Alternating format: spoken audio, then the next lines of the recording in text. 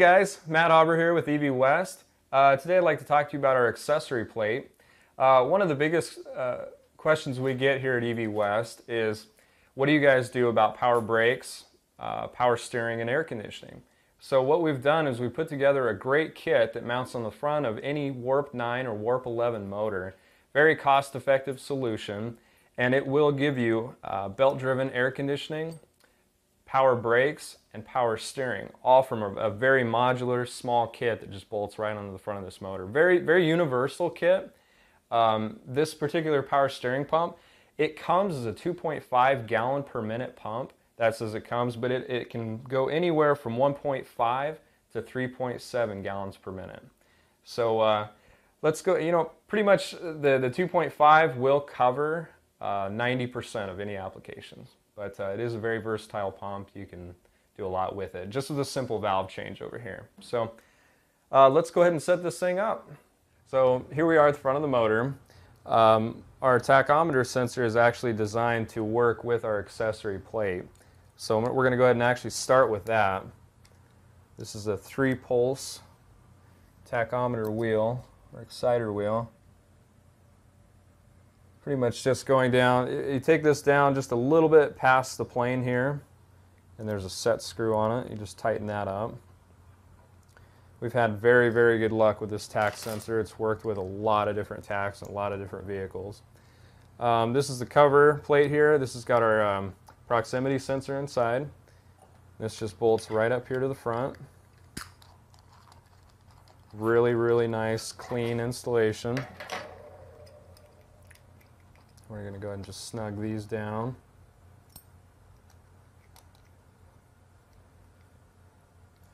So from this point, we're pretty much ready to install the accessory plate on there. Alright, so here's our accessory plate. We're just going to go ahead and set it on the motor. And that'll ride right on the pilot of the motor as well as the tach sensor. And you can see there's a bunch of different holes here. With different transmission plates, the motor can be clocked in different ways. So we try to be as variable as we possibly can, give you a lot of options. So with this one, we're going to rotate to about there, and these bolts just thread right into the existing holes of the accessory side of the end bell.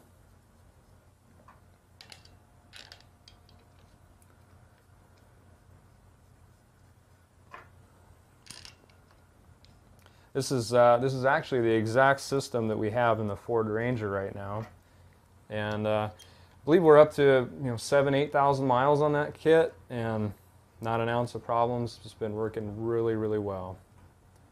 So we'll just snug all these out.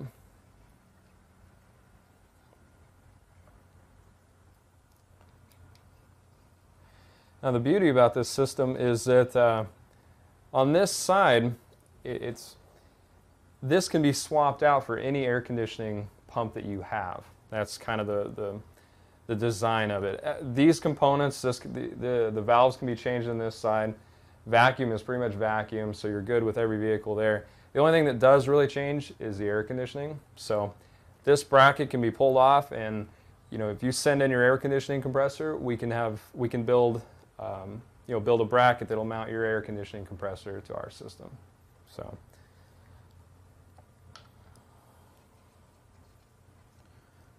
All right, and we already have this system here. Like I said, this is the same one out of our Ford Ranger. So here is a Ford Ranger air conditioning pump. Just a 3-bolt setup. We do have these little spacers that we have to use to keep it off of the top of the plate. But this is just, we're going to go ahead and do this next. And we're just going to slide this down into the 3 holes there.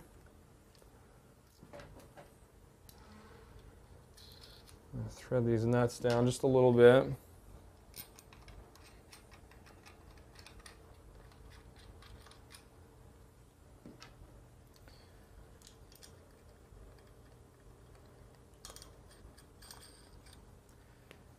Now in every kit, we're gonna put these are 3/16 pieces of aluminum, and what the idea is here is that you put this behind the pulley and in between the accessory plate. And what this is doing is it's lining everything up So before you tighten the air conditioning compressor down, you just put a little bit of pressure like that, and then you pretty much go around all 3 of these bolts and just tighten them up.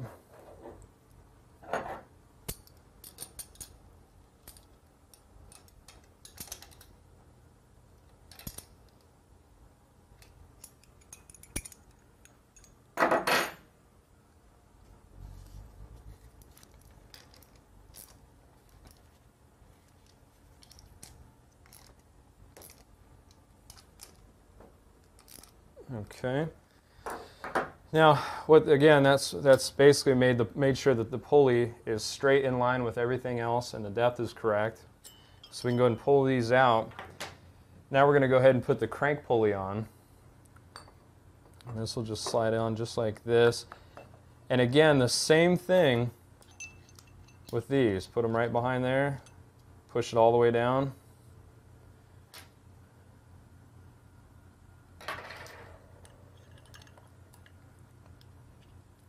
And then just go ahead and tighten. There's a little 5/16 set screw. You just tighten that down. And now you can pull these out.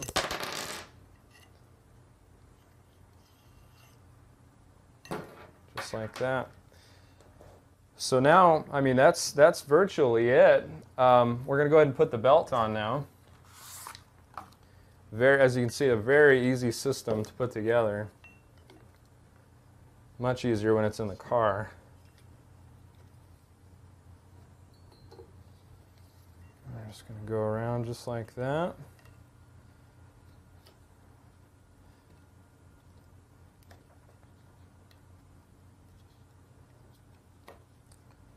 Pretty much let's set this up here a little bit. You just use a pretty good sized breaker bar. This tensioner has fair amount of spring to it. Go ahead and cinch it all the way down. Wrap it around everything else. And the last thing you should do is just roll it right over the tensioner. Make sure it's in all the grooves.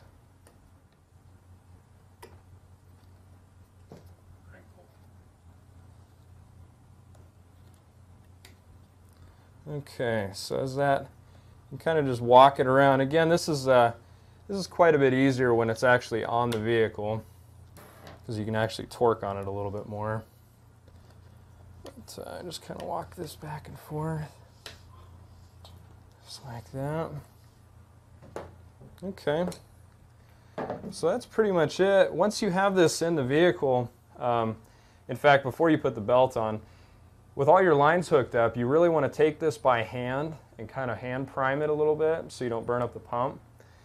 The other thing you can do is you can jack the front end of the vehicle up and turn the steering wheel back and forth about 10 times without the motor running, and that really pushes any air bubbles through and really helps with bleeding. So I think right now we can go ahead and probably power it up.